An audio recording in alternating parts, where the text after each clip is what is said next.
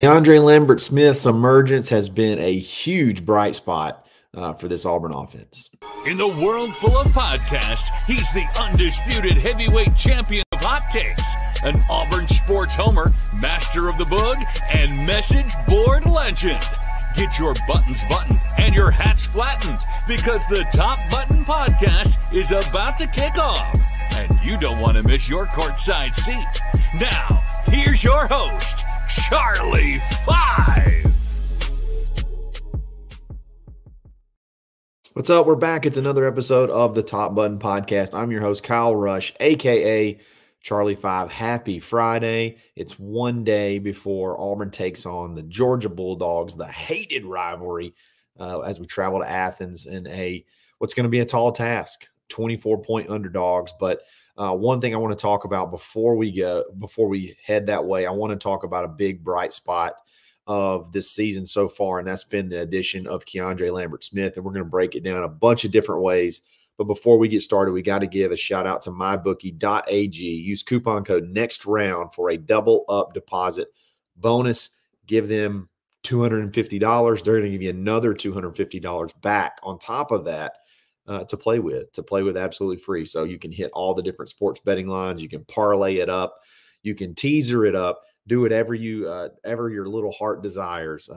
They got betting lines for everything. So get in there, get in the mix, check it out. Mybookie.ag. So I'm going to be honest. The season obviously not going as great as you would imagine, but if you're looking for bright spots to point to, Keandre Lamber Smith, you hate to see.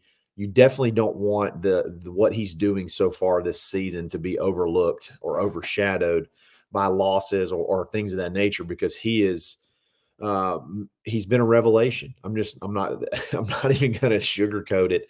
He's been an unreal addition to this team, and there's so many different things that are going to benefit Auburn in the long haul, I believe, if he can keep up this pace and keep going. I mean, he kind of came in sort of an unsung hero from Penn State, not appreciated. They pooped on him as he left, which a little bit I understand, a little bit of hurt feelings.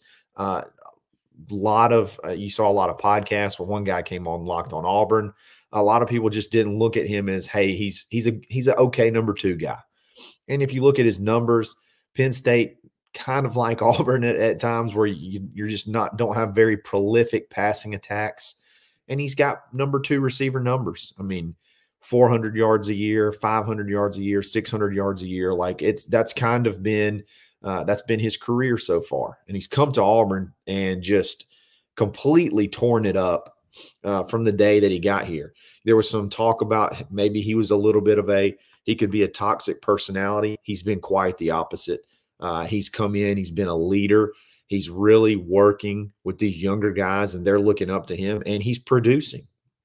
He's producing every single game. It doesn't matter the opponent. I know a lot of people were like, a lot of people say, oh, well, he's beating up on the small opponents. He's beating up on the weaker guys. Well, hey, the only game he doesn't have a touchdown this year is against New Mexico.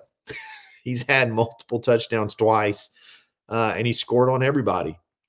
Had a big touchdown on Oklahoma. If you just look at some of his season totals back whenever he was at Penn State, again, he had a 673-yard year. He had a 389-yard year. He had a 521-yard year.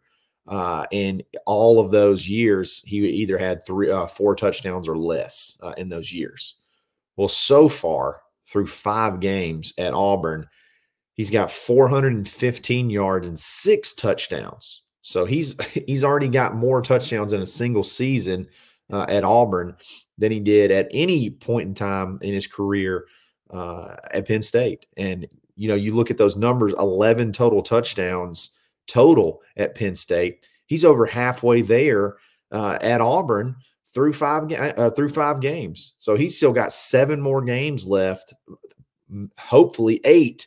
If you look at if he does play in a bowl game, get to play in a bowl game, that he could really blow those numbers at Penn State completely out of the water. And it's just he's continued to produce And I think it's massive for Auburn on multiple different levels, because and we'll talk about the impact it could have on portal receiving. We'll talk about the impact it could have on record books. I mean, if we're really talking about impact, we'll dive into the record books here in just a second. But you go into Auburn's had a lot of, I don't want to say turmoil off the field, on the off-field staff. There's been a lot of turmoil, or not really a lot of structure, I guess, up until this past January or February when Will Redmond was hired. And then he assembles his staff around him, and they really get that scouting deal going, really being able to work the portal in an efficient manner. And you go into spring and you identify this kid as somebody that's going to be that could be an impact player your first real time when you're set up to attack the portal. And then you pick a guy that's going to end up being more than likely your leading receiver this year, barring injury. It's just so many different things that you could point to that are going to be that could make long-lasting impacts at Auburn. So I think we definitely don't want to let the season results overshadow the impact of that Keandre Lamber Smith has had so far, and is probably going to continue to have. He's got a huge test this weekend. He's got a huge test. You did see Georgia be vulnerable against the passing attack again, in the Alabama game. So can he feast a little bit? And this is another really good chance for him to put good film on tape for his prospects in the NFL. He's way faster than I expected. You saw it on that long touchdown against Arkansas. He has the ability to go the distance, and he can run away from you. That was not something that I expected. His route running is exactly what I expected. He's able to do all the technical things to excel at the next level. His hands are basically next level. I mean, he does have a couple of drops, but they're all it's all like I don't even think he'd be credited for a drop. It's all like diving catches or in traffic. But the touchdown he caught against Oklahoma, great, unbelievable play. He had a one-handed catch against I guess Arkansas, maybe. He had a one-handed catch against Arkansas. Yeah, late in the second half. He's just does a lot of the little things right that you expect from a senior. And for the younger guys, Auburn has a ton of younger, talented guys. For them to be able to see that and see that guy doing all the little things correctly, it's huge. You can't put a value on it. So I just definitely don't want the season to overshadow the impact that Keandre Lamber Smith may have on this, honestly, the future of this wide receiver room, the future of this wide receiver, this freshman class that we had coming in, that we had come in this past year. Like all of the things that he's done this year, I definitely don't want those to be overlooked.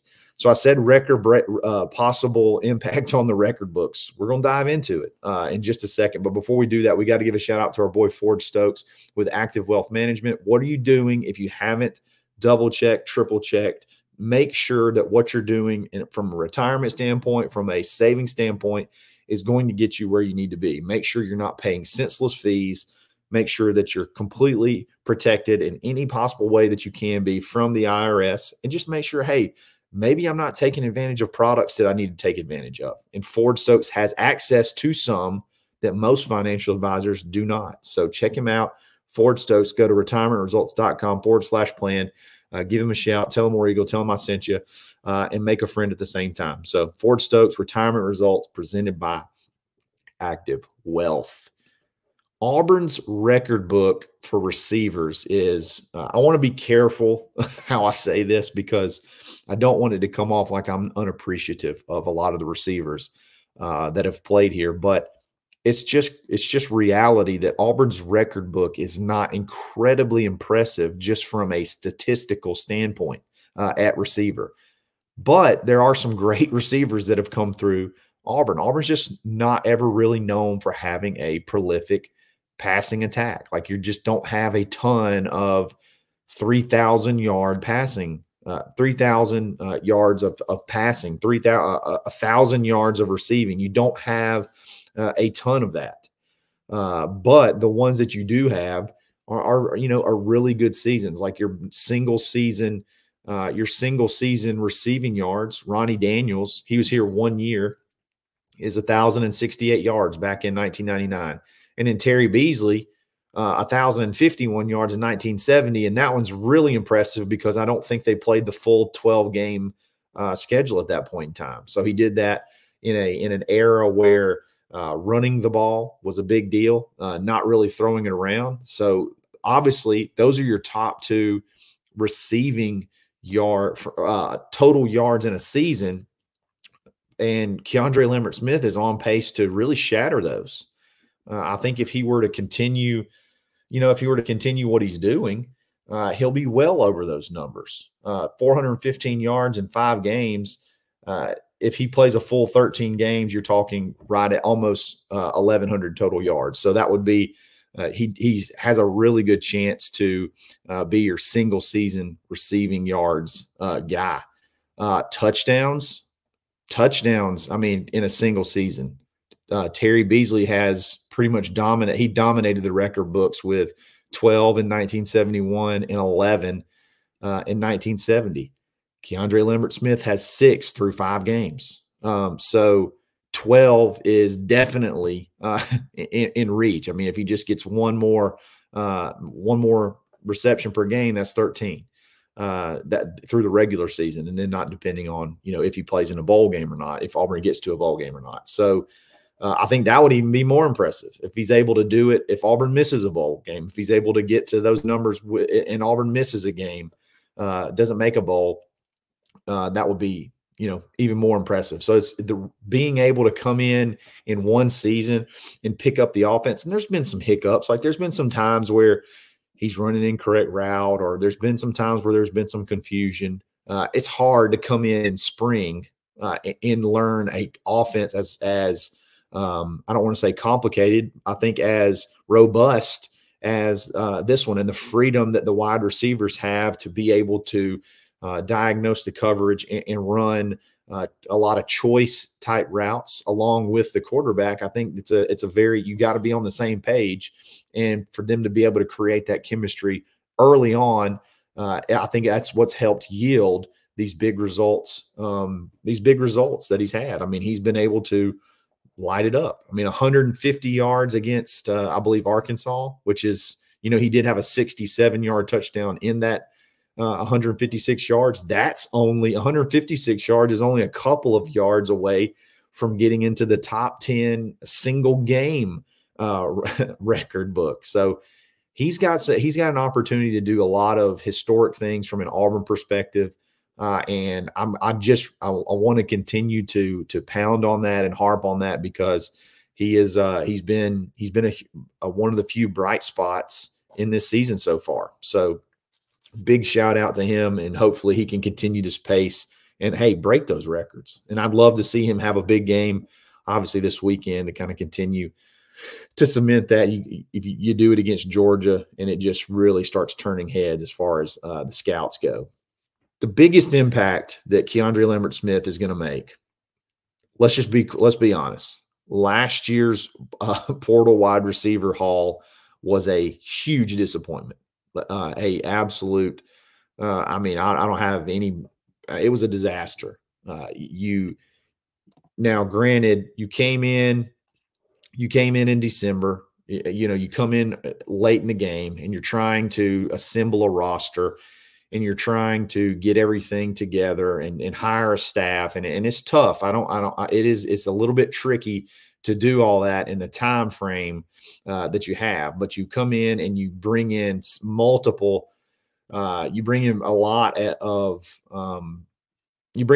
portal guys. I mean, multiple portal guys, way more than just one wide receiver, and you don't hit on any of them. I mean, it just wasn't good. It wasn't good from a receiving standpoint. I mean, your best portal guy that you brought in was Caleb Burton, who had 226 yards. And Caleb Burton really didn't even start playing until I guess the Arkansas game, I think, was his bigger breakout game. He had a couple of big plays there, but you had Shane Hooks, you had Jair Shorter, just didn't really get what you wanted to get out of the portal from a wide receiver standpoint, whether that be missed evals, whether that be the not having the staff in place to be able to really attack the portal in an efficient way. Regardless, last year was bad. Last year was bad from that standpoint. So you're worried about, do we start having a stigma of not being a good location for portal wide receivers? And you need to have some holdover. You need to have some guys that you can bring in to help get this younger class up to speed.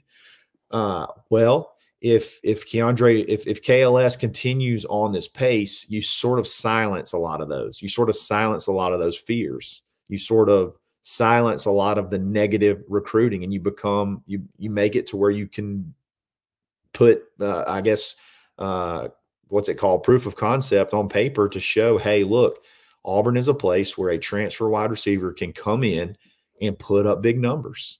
And that's something that you don't want to always lean on, obviously, the portal, because you're bringing in these elite receivers from the high school ranks. But you could, if you have an injury, if you have a guy go in the portal and you need to plug and play, you need to have something that you can point to say, look, this system that we're running right now, if you come in 1 year, look what this guy did, and you're a very similar player, you could put up those same exact numbers. And we could take you from where you've been, the middle of the road type numbers at Penn State, and we put him into hey, now we're talking about leader in the conference, one of the leaders in the conference as far as receiving goes. Now, I think that could make a huge impact on not only just receivers in general, but really any offensive player. You can point to success that, hey, look, we can bring in guys now and they can excel. And you really erase the taste in the mouth that you left based off of the 2023 season and transfer portal wide receivers in general. So there's, again, I think we need to continue to root for this kid. He's been mega pro Auburn. He's been a huge asset to this team, a huge leader to this team. One of those guys that doesn't like losing. He came from a program. Hey, Penn State, you can't really dump on them that they've won. They haven't really won a ton at a high level as far as championships go, but they've put a lot of wins on the board. And he came from that. And, coming to Auburn, who is sort of in the little bit of a wilderness scenario where you've had, multiple seasons now where you only win 6 games or less. It's tough. And that's a culture of, culture of complacency, a culture of this sort of become, I don't want to say become okay with it, but it's something that you got to shake. It's something that you got to break. And for him to come in and be a leader like he's been and continue to go off every single week, I think it's going to yield a huge dividends moving forward. Now, we're about to hit the meat of the schedule. You're about to find out if he is, he's about to be tested as much as he possibly can. You got basically 3 or 4 road games in a row. You don't play inside Jordan-Hare for a month. You do have a bye week. You do have a bye week after Georgia to sort of heal up and figure out what you need to do to take it to the next level.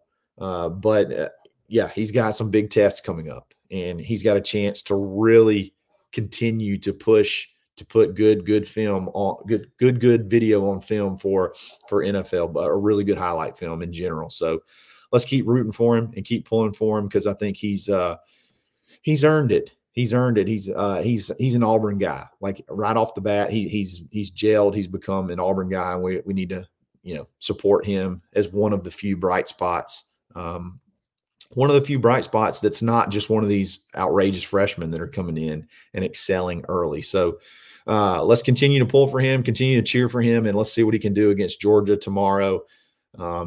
I'll do a full breakdown on what I expect, what to look for on our Know the Enemy pod in the morning. But other than that, we'll be after the game. We'll go live Sunday night. We'll have multiple shows over the weekend, obviously, like we always do. And I, again, really appreciate you guys. Sign up for the barn, thebarnauburn.com, $1 for the first month. Get all the information that you can ever imagine. It's crazy. We had when the Deuce Night stuff started coming up, we had to pay a thread go 20 plus pages over right now. It's close to 500 replies. And we constantly updated it to kind of have like a play-by-play of what was going on leading up to his commitment on Wednesday. So that kind of stuff is just a ton of fun. Very active board, a lot of great personalities, and I think you'd really enjoy jumping in and joining the conversation. So check it out. It's only $1 for your first month.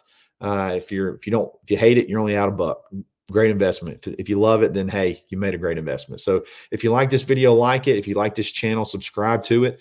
Follow me on Twitter, _Charlie_5. And we're going to be back every single day. This is another episode of the Top Button Podcast. Stay buttoned. Thanks for listening, and drive home safely.